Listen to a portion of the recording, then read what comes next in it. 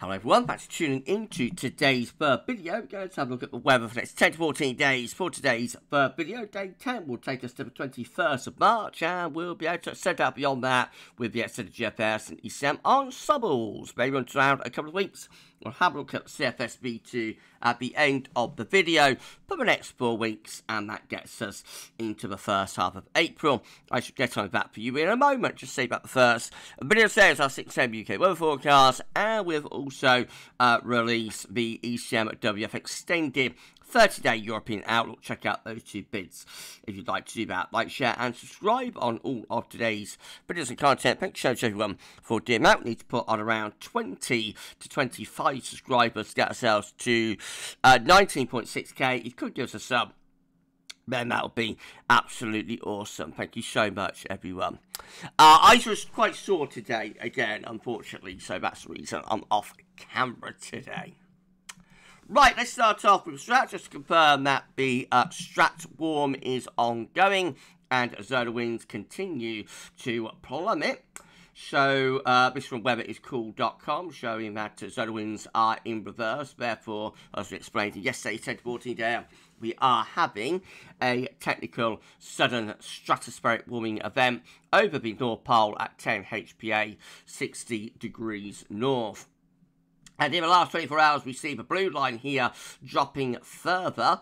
So we are extremely negative now with the zonal wind at 10 HPA. About as negative as we're going to get for this warming. And then we find that the zonal wind tries to rebound with GFS ensembles there before dropping again in about a week or so's time. And we might even go even more negative then. Have to wait and see. This latest temperature forecast from the latest GFS run. So the current warming is starting to ease off now, but another warming will be gathering pace over Russia and pushing into the North Pole again. You see the most vibrant red colours there, moving out of Russia and into the pole. With displacement and a split of the stratospheric polar vortex, you see the two loads of blue, one going to America, one through the North Atlantic into Western Europe. That's a split of the stratospheric polar vortex there in about a week's time. And as we roll on into the extended, well, the stratospheric polar vortex is pretty much done for. Has a go at coming back there, I guess, around the 24th of March. But basically, SPV is pretty much done by the time we get into extended with the GFS. Of course, then we will be waiting to see what, if any, tropospheric response we get. And we're going to have much more about the stratospheric warming event in, I think it's episode 15 of Strat Watch. So that'll be the final Strat Watch of the current season. And so we'll be covering everything stratosphere related in tomorrow's Strat Watch. Right, let's move on to the latest wind from earthnorthschool.net. So the wind direction has now changed across the country. We're pulling in the wind from a cold north or northeasterly direction. So temperatures continue to be subdued and will be subdued for the remainder of the week. We'll gradually start lifting up probably at the weekend with those northeast winds. So central temperature currently sitting at 8 degrees, 8.0, that's 2.4 degrees above 61.99 average for officials yesterday to the 10th. That will start coming down, I would have thought, over the next few days. These were GFS upper air temperature and precipitation ensembles. I'm at Bournemouth today, suggested location. Bournemouth is part of the video.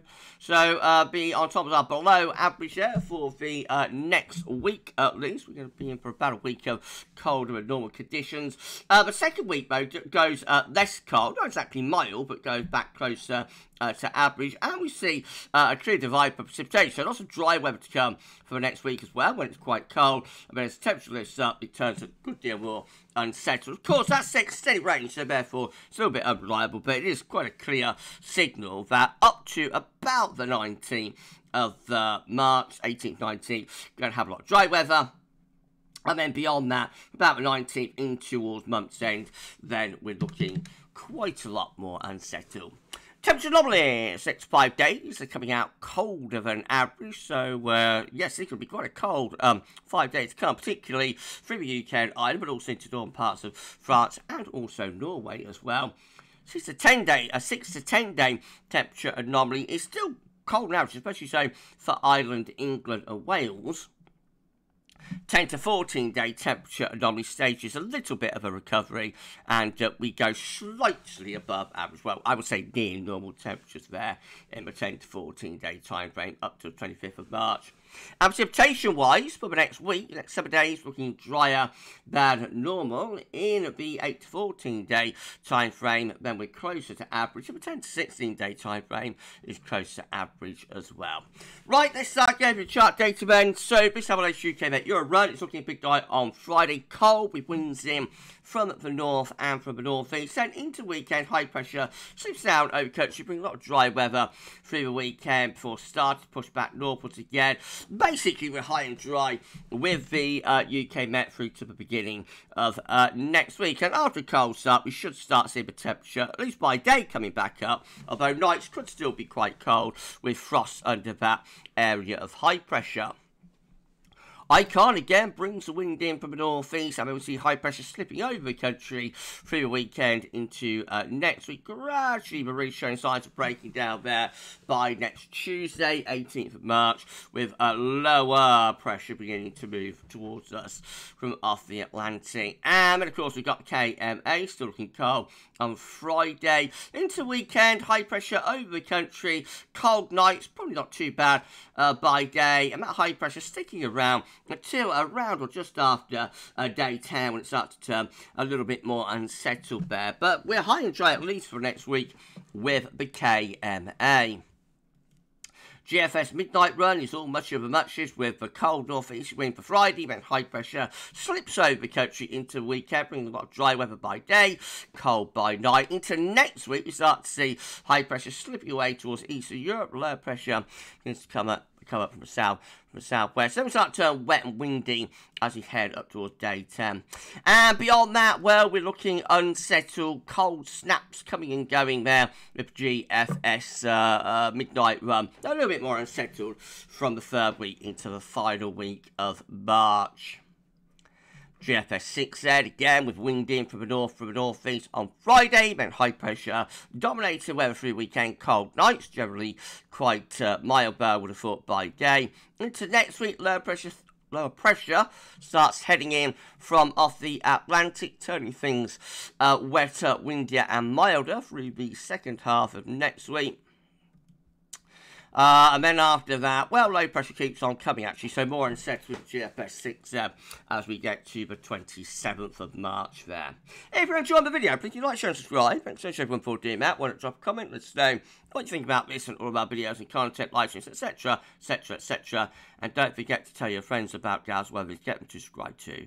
And we thank so much everyone for doing that. GM, again, we're wind in from the north and northeast on Friday, looking quite cold then into the weekend. Cold by night, not too bad by day, under high pressure. Until next week, gradually turning more unsettled, especially for the north and south. The south is a little bit drier there, the north does look quite unsettled up to about day 10. With the ECM rounding it all off, winds again from a cold north-northeasterly direction from Friday into Saturday, and then over the weekend into next week, high pressures over the country, bringing a lot of dry weather, chilly by night, probably not too bad in the March sunshine by day. Through to middle of next week, winds shift around to the south, so becoming a lot milder with the ECM through the middle part of next week. Actually, potentially quite warm. The air is originating from the Mediterranean with that, so you would have thought temperatures really lift up. A little bit more unsettled in the northwest, but a lot of dry weather up to day 10. Really are high and dry here for the next 10 days, to be honest, except for, you know, showery bursts occasionally. And then even more extent, turns more unsettled with low pressure, bringing wet and windy weather in from off the Atlantic. That's a long way off, though. Visible precipitation forecast based on the ECM run from Tibet.com. So it shall be becoming a little bit more widespread tomorrow. It could be of a wintry flavour as well. Shouldn't amount to too much, but here and there will be some flakes of snow around tomorrow. Turning drier, though, into the weekend, of course, under that area of high pressure. before eventually it starts to a bit more unsettled out to the northwest by day 10. But even then, lots of dry and warmer weather. These are the options on the table within the ECM ensembles today for day 10. From the Icelandic Met Office gets us to the 21st March. 19 members of the ECM ensembles, high pressure to the north and to the northeast, low pressure south, and winds are coming up from a southeasterly or southerly direction. Should be a lot of dry weather with that, but could be a bit more unsettled down in the far south. We've got 12 with high pressure right over top of the country. We've got number 12 with a low pressure bow coming in from off the Atlantic, and we've got 8 with a ridge from the west over into the continent. Most of the options are high pressure dominated there at day 10, just this minority option looking unsettled. In 2 weeks' time, these are the options that we've got. It'll get us to the 26th of March. 12 members of the ECM ensemble, high pressure or Scandinavia. Lower pressure is out in the Atlantic.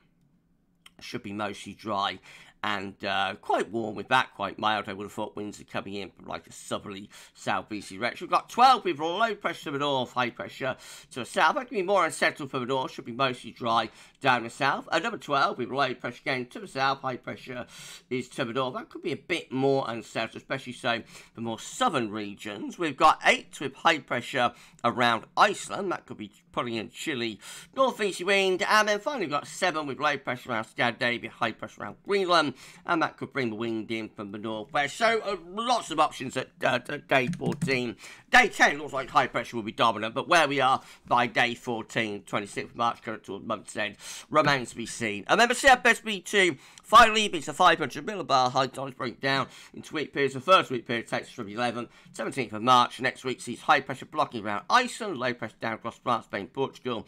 Winds are coming in from a cold northeasterly direction. Week 2 is going to be the 18th to 24th of March. Low pressure heading to the west, high pressure to the east. That shifts the wind around to more of a southerly southeast. It could be more unsettled and is milder. Week 3 will be the 25th of March to the 31st. High pressure is to our north and east. Lower pressure is out to the west, and winds are coming in a little bit like that. And then finally, week 4, it's quite interesting. This is when we might get a tropospheric response to the SSW. It's the 1st to the 7th of April, and it shows a mid-Atlantic ridge going up towards Greenland, troughing over Scandinavia, and that will bring the wind in from a cold north or northeasterly direction. So that could be a cold and, well, maybe slightly wintry start to April there, if that comes off. Of course, it's 4 weeks away.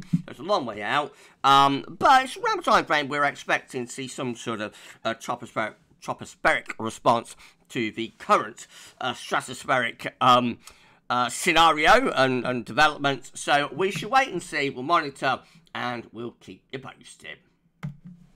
Okay, we're done. If you've enjoyed the video, please can you like, share and subscribe. Thanks so much everyone for doing that. Why not drop a comment? Let us know what you think about this and all of our videos and content. And don't forget to tell your friends about GavsWeatherVids and get them to subscribe too. Thanks everyone for doing that. Around 20 to 25 subscribers gets us to 19.6k. So if you could give us a sub, that'd be awesome. Thanks so much, everyone. Tomorrow we're going to have a 6 AM UK weather forecast. We're going to have the final episode of Strat Watch. I have got to try and squeeze in the evaluation for the winter forecast. I might push that to Thursday, as we've got the last episode of Strat Watch to do tomorrow. That will be coming this week, hopefully. And of course, there'll be a 10 to 14 day video, not live stream, tomorrow as well. You enjoy the rest of your Tuesday, and for this one, that's all for now, and thanks for watching.